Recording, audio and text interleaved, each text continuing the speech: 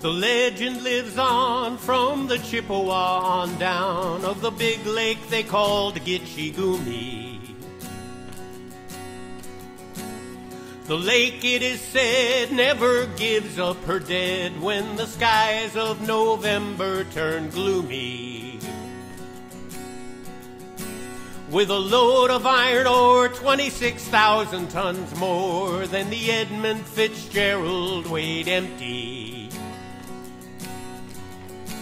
That good ship and true was a bone to be chewed when the gales of November came early.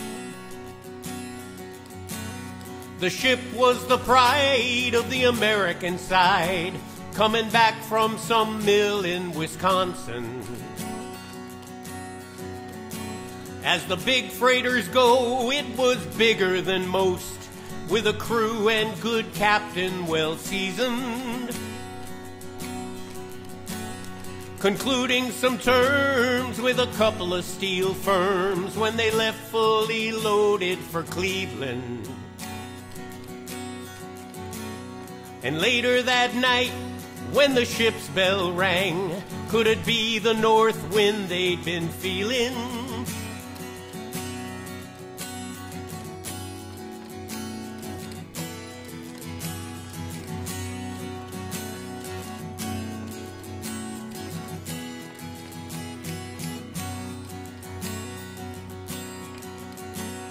The wind in the wires made a tattletale sound, and a wave broke over the railing. And every man knew, as the captain did too, 'twas the witch of November come stealing. The dawn came late, and the breakfast had to wait when the gales of November came slashing. When afternoon came, it was freezing rain in the face of a hurricane west wind.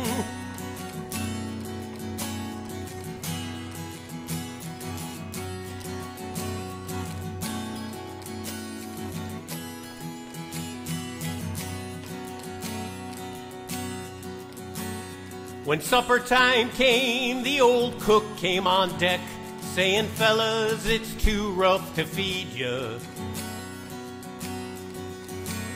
At 7 p.m., the main hatchway caved in. He said, fellas, it's been good to know ya.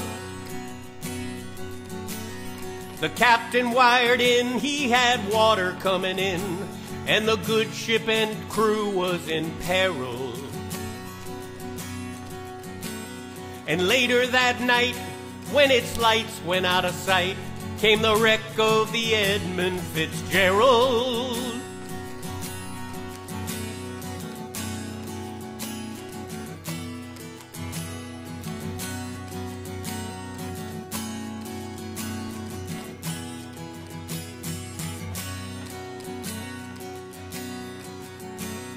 Does anyone know where the love of God goes when the waves turn the minutes to hours?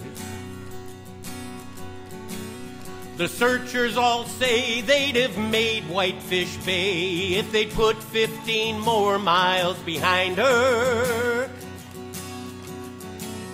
They might have split up, or they might have capsized. They may have broke deep and took water.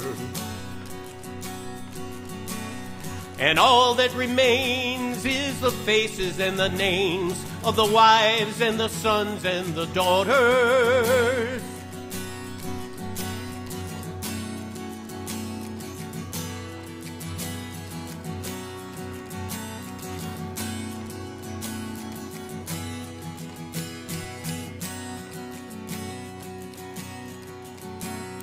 Lake Huron rolls, Superior sings in the rooms of her ice-water mansions.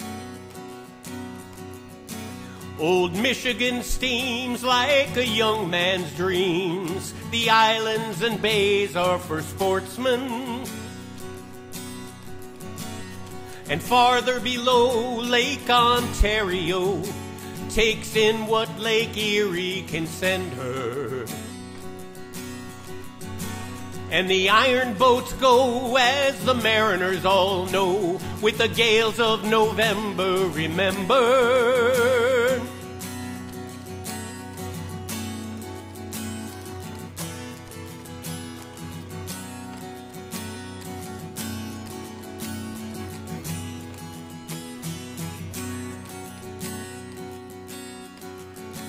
In a musty old hall in Detroit they prayed, in the Maritime Sailors' Cathedral. The church bell chimed till it rang 29 times for each man on the Edmund Fitzgerald. The legend lives on from the Chippewa on down of the big lake they call Gitchigumi. Superior, they said, never gives up her dead when the gales of November come early.